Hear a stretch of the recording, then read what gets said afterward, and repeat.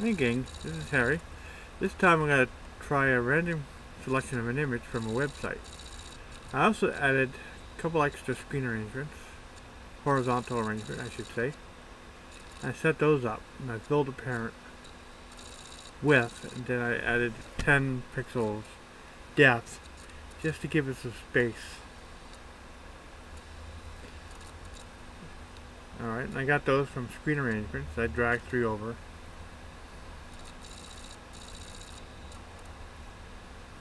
And the button, I just grabbed from basic.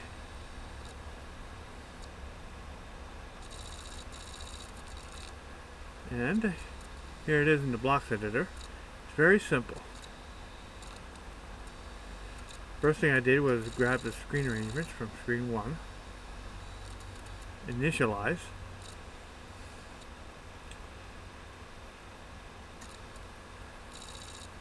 And I did a button image, so set button image 2, and this will draw from a file on the website. And then I did button visible and button enable, and I fit true for each. And remember, for this I did the text right there, and I just filled in the web URL.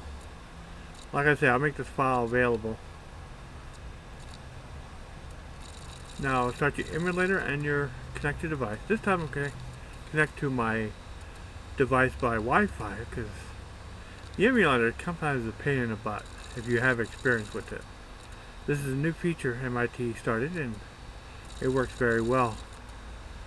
Now this code is no longer valid, but you'll see how it works when you come up. You can either capture it with the QRL code. Here it is, what it looks like on my phone. Sorry, it's a little blurry. My camera doesn't take the best pictures. And here is the PHP file that you'll need.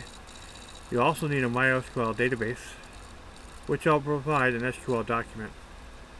So thanks for watching. I'll try to include everything in the download file on my website.